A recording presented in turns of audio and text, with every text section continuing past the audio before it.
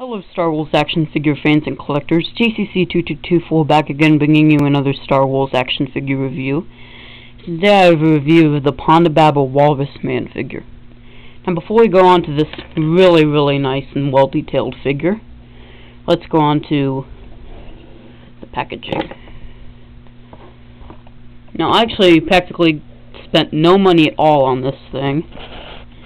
I just traded some UPC codes for it. Limited edition Boba Fett. I sent my 5 UPCs, money and certificate in already, so I am expecting him. I will review him. We have the redemption, I will show you that. The bubble, a nice image of Ponda. This figure is called Ponda Walrus Man. The original Star Wars logo and all that hullabaloo. Oops, sorry. The base fell. Nothing to worry about. Now here's the vintage Ponda card. They used artwork for the original one instead of an image.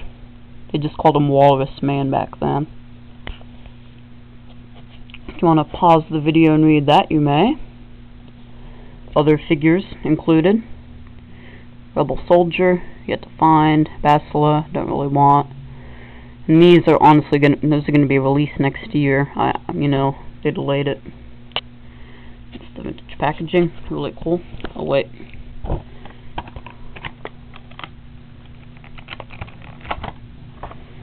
show you this certificate. I don't want to open it.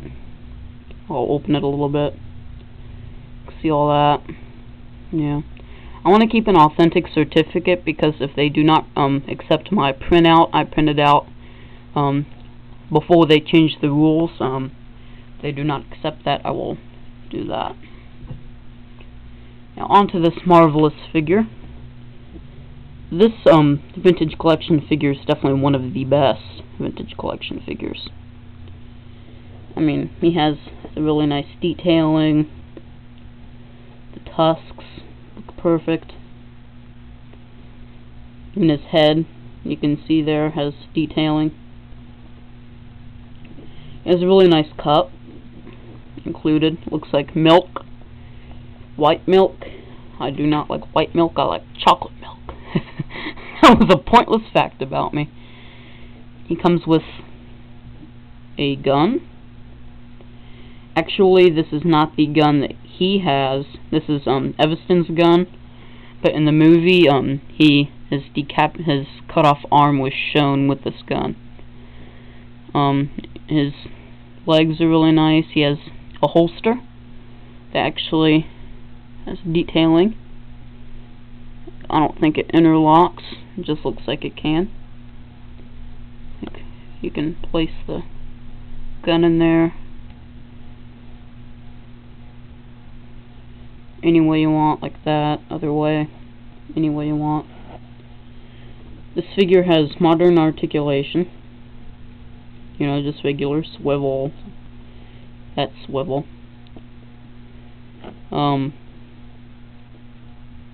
He has a vest that has a similar movement to the Rebel Fleet Trooper. Just let me get my Rebel Fleet Trooper. I really want to show you the similar movements.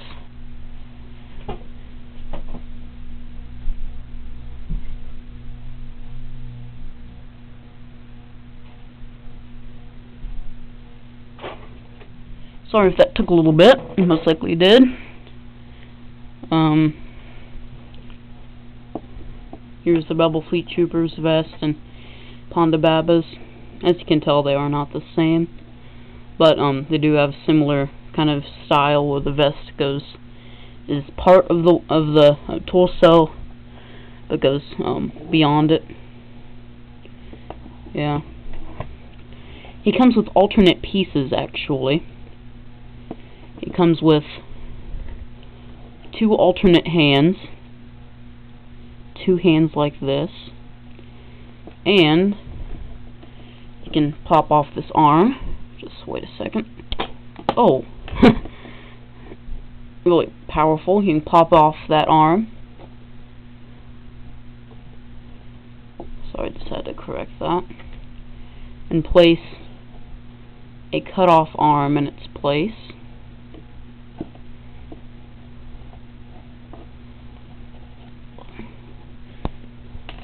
And you can even remove that. Whoa. That just shows you how hard it is to remove it. It actually shakes the entire set around. See that cup shaking.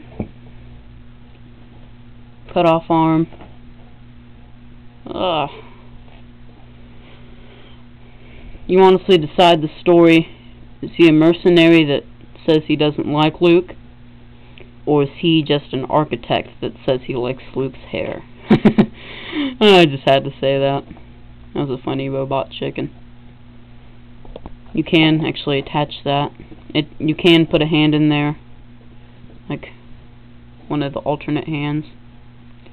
He was seen with these alternate hands while he was like when he tapped Luke's shoulder, he was shown with these hands. But when his arm was cut off, he was shown with the furry ones. I really like this figure. If you're one of the fortunate ones to just have to do that, to find him on the internet or in a store, most likely on the internet you'll be able to find him. But if you're fortunate enough to find this figure, get him. Even if you're a Clone Wars figure collector, you have to get this figure. He is really nice, really rare. Even if you don't want him, you can trade him for tons of stuff, you know. Really, really nice figure. And I've yet to find the rest of the wave. I really do not want Bastila or Kian Farlander, concerning I already have a Kian Farlander. But I do want the Echo Base Trooper. Yet to find him. So hope you enjoyed this 7 minutes and 21-second Star Wars action figure review. I will be reviewing the prototype Boba Fett once he arrives. Have a good day, and may the Force be with you.